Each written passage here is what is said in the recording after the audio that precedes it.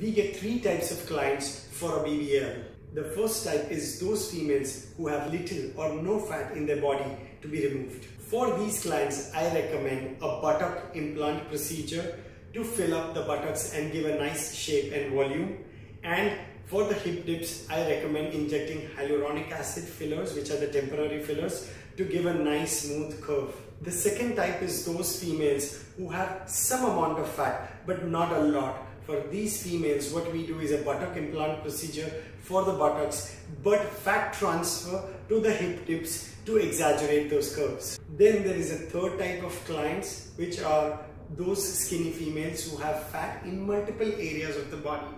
For these females, what we do is liposuction of the arms, the torso, the thighs, collect that fat and then transfer that fat in the butts and the hips to give them a beautiful curve.